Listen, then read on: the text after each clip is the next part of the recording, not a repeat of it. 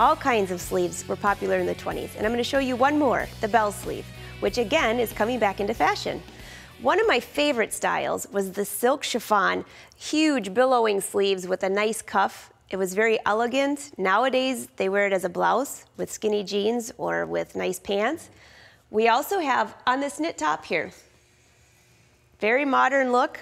Here's a little bit of a bell. I added a cuff, and then you can kind of just see the purpose of the bell. That's why they call it a bell. You end up with this extra fabric here. And today I'm going to show you how to make this particular sleeve, which was a European influence with all the embroidery and embellishment. I love this style. I'm actually going to add this to a black knit top and wear it. It's great. It's embroidered, and then I've added some trim. So the pattern alteration is really basic, very simple. If you follow along, you can make the extreme version or just something simple like I have here.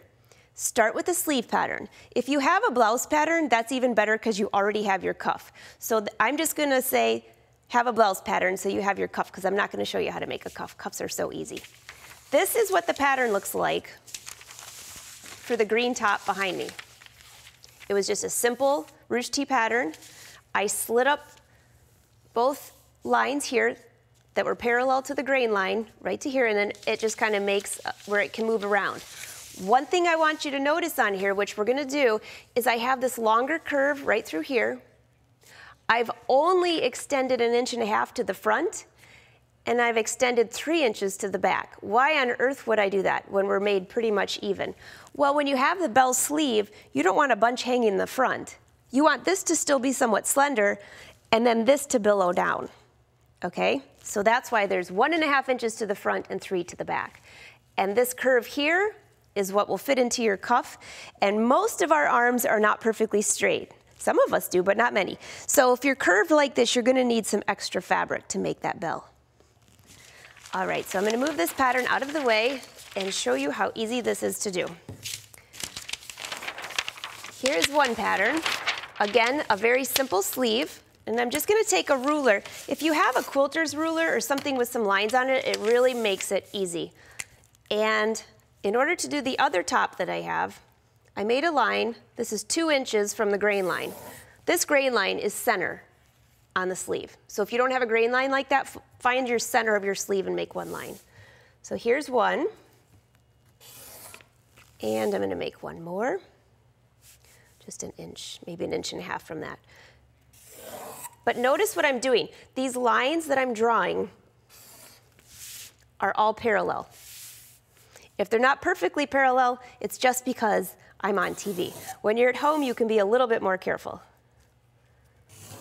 All right, and one more.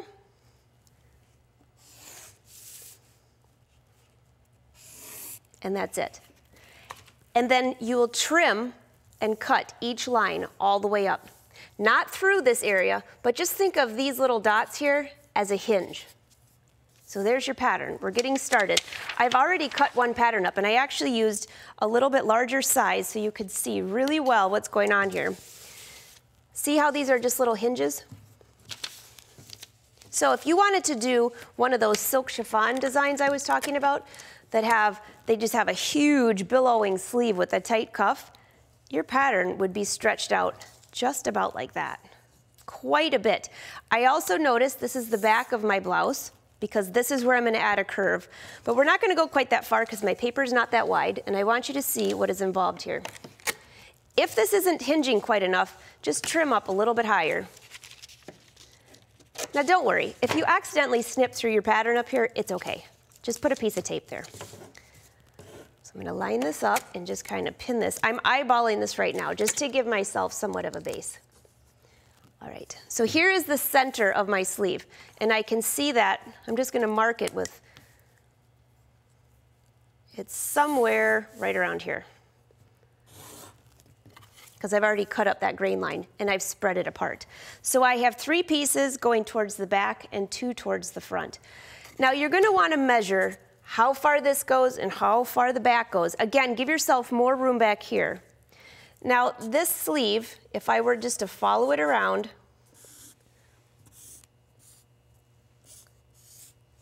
that would be the bottom of my sleeve. But then you're gonna have a very tight fit here, and your cuff is actually gonna pull up high on your arm. So this is the back. Now if you're using a blouse pattern like I mentioned, you're already gonna have a little section of your blouse that, like right here, this is where your cuff goes on. Usually you have a little slit right here. So let me close this just a little bit so it's not on the paper. Here we go. All right, so this right here and this right here. These two have to meet when you sew together your pattern. So if you're gonna have a billowing bell, first of all, you need to add some length. I'm gonna add, let's just say this is 1 inch. Usually it's 3/4 of an inch to 1 inch to 1.5, depending on how much you want. And we're gonna add 1 inch right here. So this point right here has to be the same length as this point. Imagine you're sewing your sleeve together. This point here, usually even in a couture blouse, if I have a basic blouse pattern and all of this is straight, I add length right here. I'm gonna add 3 inches. It could be anywhere from 2 inches to 3. And what this does is when your arm is curved, you have your cuff, and then your blouse hangs nicely without pulling your cuff up. So you could use a French curve. I'm just gonna draw this freestyle. You go a little bit longer, through here, and back up. And that's how simple that is. Now again, this was my inch line, so let me draw this over so you're not totally confused. Here we go. Here's my 1 inch. Make this a little bit longer. There we go. So ignore this line here. This is going to be the base of my pattern. Now that's drawn freehand, but this part will follow this curve. This part will go down and up to here. And you can experiment with this a little bit. Now that cuff that I was telling you about, that goes all the way to here. So this will be your slit for your blouse. And that's what I've done here. So let's talk a little bit about the design on here. I have some pieces already cut out. With today's machines, the possibilities of this are endless. There are so many decorative stitches. Even if you don't do quilting and embroidering, have fun with this one. So this is stabilizer, tearaway stabilizer, embroidery stabilizer. It presses, you can see the shiny side. I've pressed it to the back of my sleeve. This is this sleeve right here. You can see my slit. You can see how it goes longer in the back, and these two parts will meet. So hopefully you understand that part now. This is chalk marks. And the only thing I've done with these chalk marks is I've used the ruler to make sure that these are perpendicular to the grain line. So when I sew this sleeve together, these will all match up and the bottom will match up, okay? And I also have 3 drawn here, so I know that I'm gonna put my trim in the middle, just like this, and embroidery lines. I do both sleeves at the same time when you chalk them in, then you know they're gonna be even. Here's my cuff. Now on the cuff, I have fabric stabilizer that you would use in a garment, and this is perfect for this design. I already chalked in a bunch of lines because notice I've got embroidery, I've got trim, all these things going on. So this is going to be my cuff, and that's going to be my design. A couple more things. This ribbon right here has all of these little chunky things. If that goes through your sewing machine, you are going to break a needle, and that will not be pretty. So when I lay out this design, I will pick off these pieces at the end that are going to be in the seam allowance. Not only that, I use 2 different kinds of thread, and I use a denim G needle.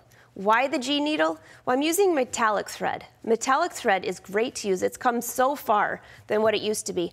And that's what I used all the way through this design here. Let me bring this over to the center. That's what I used here. But by using the denim G needle, I didn't have any breakage, nothing happened, it was just perfect, and this is just embroidery thread, which is what I used through here. So let's go to the machine, and I'm just gonna show you just a couple easy ways to do this. There's usually character stitches, or they might be called embroidery stitches, something like that. Just go through them and pick out a fun design. There's so many to choose from. So here I had just these little balls, which were really fun. I could choose just one of them to do and add other designs to it, or I'm just gonna do a row of them. And all I'm gonna do is go to my machine. If you have one of the machines that has a laser light, this is the easiest way to make a straight stitch. I line up my laser light and just start stitching. Now this is the metallic. I want it to be very similar to what I already did, so I think the metallic was the second row up. And all I'm gonna do is stitch. Again, I'm using the denim G needle, and you can see this is the machine. Kind of scared me for a second. It just does the whole stitch by itself. The G needle, this is a silk noil, that's what this fabric is, and the G needle will puncture that without making any mess of the fabric. You'll notice, if you notice that your embroidery stitches are skipping or your fabric starts to pucker a little bit, change your needle to a new needle. That is usually the most common mistake. I'm just gonna go a little bit further, and then I'm gonna show you how to sew the ribbon on. All right, let's see what we have here. See how fun that is? Now on the other top I did it in black, but I thought you could see it better if I did it in silver. Very easy to do, very fun. Now what about this trim?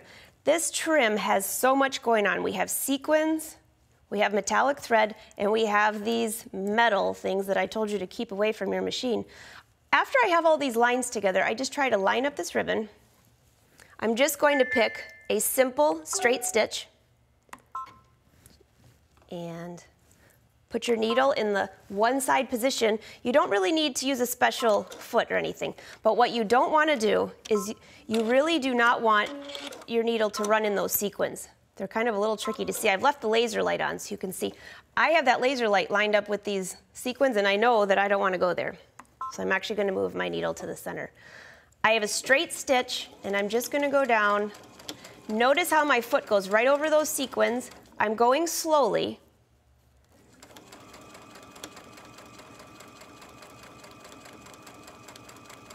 See how nicely that goes over those sequins?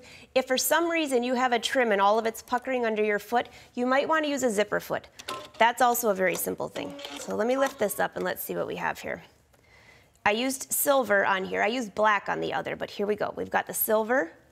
Now, that isn't going to work the whole way, but if I go all the way down with a similar thread, you won't see it. Now, I just want to go down the other side and show you one more thing here.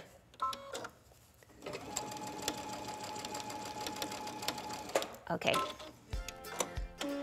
I had absolutely no need to stitch down the center. See, when I do both sides, it holds it down there nice and firmly because you have that stabilizer. That's perfect. So you can add ribbon, you can add trim, you can embellish, make the bell sleeve, or do something simple like a knit top. But there are so many options just by changing your sleeve. Have fun with this one.